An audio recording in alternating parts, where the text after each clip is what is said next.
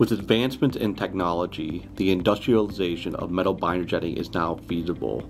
In order to leverage these processes for metal binder jetting, the part must be designed to take advantage of the technology. In this video, we will demonstrate the entire metal binder jetting process from design to finished product.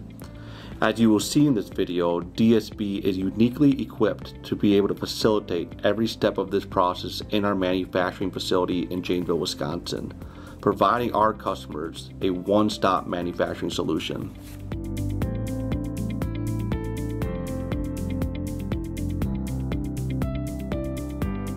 DSB's approach to one-stop manufacturing encompasses the process from concept to final production. Because of this, we've established our new technology center. This center has four primary purposes. The first is to test and develop new materials, as well as create sintering profiles. The second is to collaborate with customers in product development. We have a standing invitation to all of our customers and industry partners to come on our site and work with our team in our new tech center to develop and improve upon product concepts.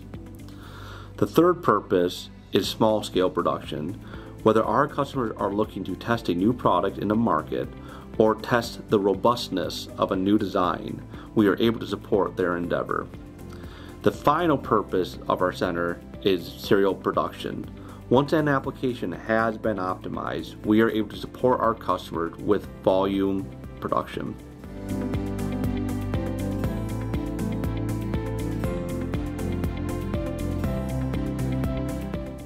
Let's take a look at the equipment we have in our new tech center. Our Innovent Plus printer with a small build box is ideal for R&D, part samples, and prototyping. Our 25 Pro printer, which will be featured in this video, is suitable for small-scale production as well as R&D. It has a build space of 400 millimeters by 250 millimeters by 250 millimeters tall. Coming soon to our new tech center is our 160 Pro printer. This printer will be intended for serial production. With a build box of 800 millimeters by 500 millimeters by 400 millimeters tall, it is 2.5 times the build volume of competing systems. Our Elnick vacuum furnace is programmable, which allows us to optimize the sinter cycle for alloy development. This furnace allows DSB to develop furnace profiles as well as run small batch production. The last piece of equipment in our new tech center is our fully automated Arborg molding cell, which is used to develop metal ejection molding and our trademarked 3DM processes. DSB is committed to investing in new technology and expanding our capabilities. As these capabilities grow, so will the new equipment in our new tech center. Now that we've introduced our new tech center, we will explore a potential metal binder jetting part. This part, a urea flange, was selected because of its potential for lightweighting and net shape production, which can be leveraged through the metal binder jetting process. This is an example of a urea flange designed by a customer. We can note the symmetrical outside features. On the top of the part, we can see a counterbore and 3 flanges. On the bottom of the part, we have a cone.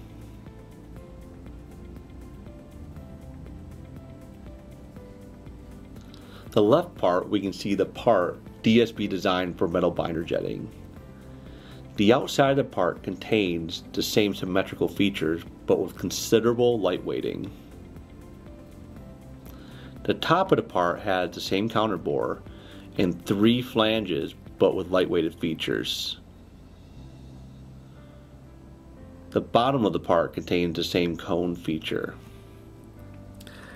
Let's dive deep into the 3D model of both parts. As mentioned before, both parts contain the same key features: 3 mounting flanges, a counterbore on the top of the part, and a cone on the bottom of the part. With the design freedom of metal binder jetting, the part was lightweighted. As a result, the part had a constant wall thickness throughout, and all unnecessary material was removed from the center of the 3 flanges. In addition, the key features can be printed in that shape. The metal binder jet design could not be produced using conventional manufacturing methods due to the undercuts in the part and the hard to reach machine areas. Once the design is complete, the CAD format is converted to an STL file. This allows us to transfer the data to our printer with a USB. The flexibility of metal binder jetting allows us to cater the print for specific purposes. 3 such examples include different types of parts or different versions of the same part in a single build box. This unique advantage to metal binder jetting allows for development and production flexibility. The second example is a tightly packed layer of a single design. By closely nesting the parts, the printer throughput is optimized. The third example is a full build box of the same part. This allows us to maximize the throughput of the printer and also reduce the number of setups needed to make those parts.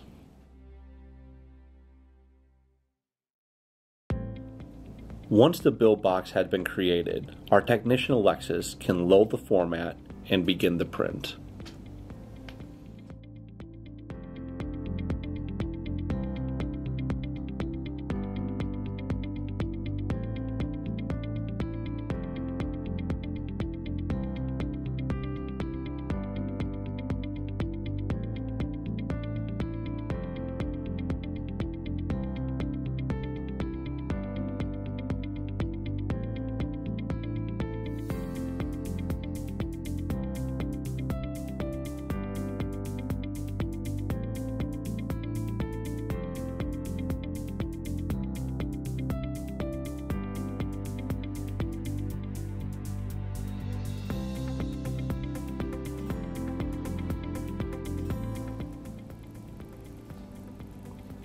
Now we will take a look at the metal binder jet process in our 25 Pro. This build contains 3 sets of 5 unique designs for a total of 15 parts. This print allows us to create and test design iterations simultaneously.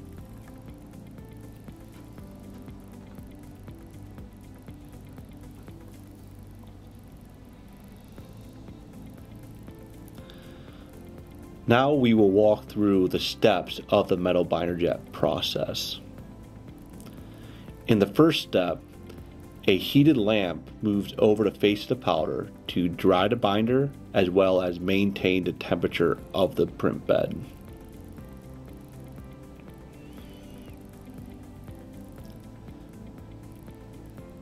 Next, we will dispense powder on the print bed and then roll a flat plane across the print bed. Finally, the print head travels over the print head, dispensing binder over the part geometries.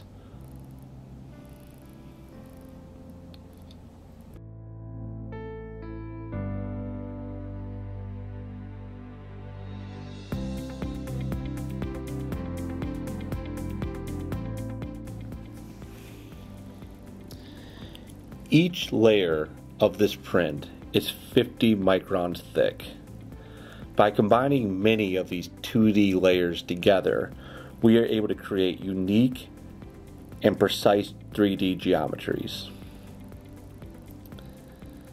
In our 25 Pro, it takes us approximately 40 seconds to complete a layer.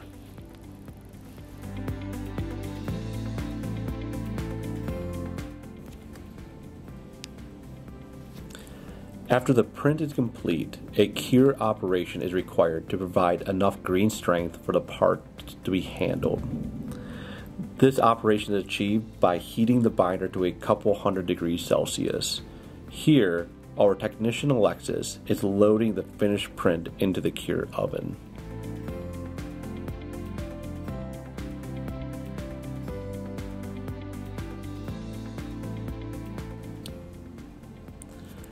After cure, the parts now have enough green strength such that they can be handled. This leads us into our next operation of depowder.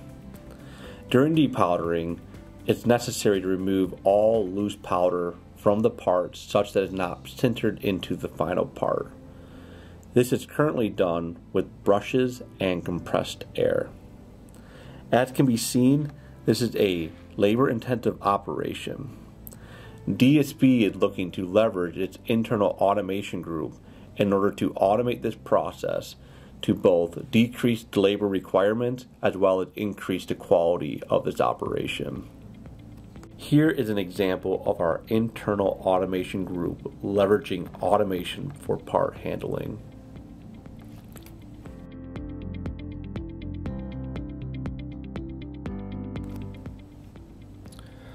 Once the part is depowdered, it is ready for sintering. An important consideration in metal binder jet design is sinter shrinkage. As can be seen, the ready to sinter green part is roughly 20% larger than a sintered part. This size change is similar to what's seen in metal injection molding.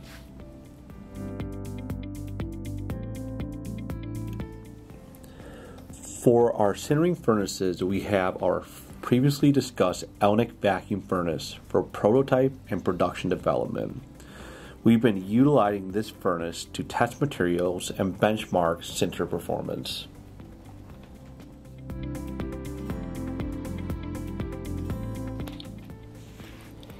A key competency of DSB technologies is high temperature sintering. The furnace shown is on one of our press sinter lines and provides us a means to high temperature sinter in a continuous process. We are looking to leverage our in-house experience and the largest capacity of high temperature sintering in North America to industrialize sintering of metal binder jet components.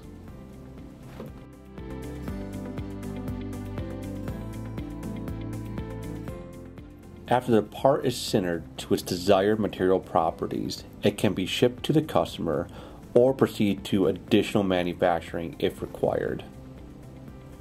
As a one-stop manufacturing facility, DSB is able to provide additional post-sintering manufacturing. We have an extensive secondary machining department which is capable of milling, turning, tapping, and much more. If other specific post-sinter operations are needed, we can develop them in-house. In this example, we can see our custom-built brushing cell. In this cell, the robot precisely manipulates the part to break edges, add curvature, and meet surface finish requirements. This is one of many examples of our internal automation team's solutions to meet customer post-sintering needs.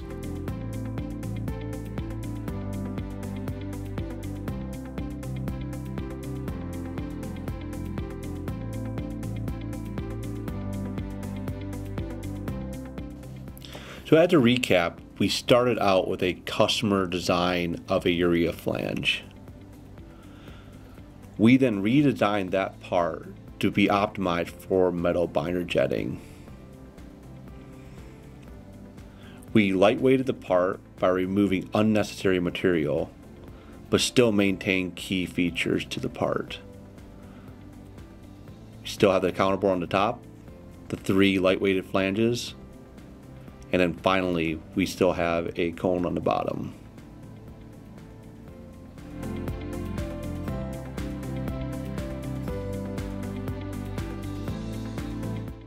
As a process recap, we started with the design of the part, which we optimized for metal binder jetting. The design was then moved to the printer via USB. During the print, individual layers of powder and binder were printed until we yielded a 3D part. After print, the part was moved to the cure oven so it would achieve its desired green strength so it could be handled. Once the cure was complete, the parts were depowdered to remove any loose powder from the parts. Finally, the parts are sintered to their desired material properties. Metal binder jetting accelerates production development, allowing DSB to proceed from a design to a sintered initial part in about a week. And that's what makes DSB your one-stop metal binder jetting manufacturing partner.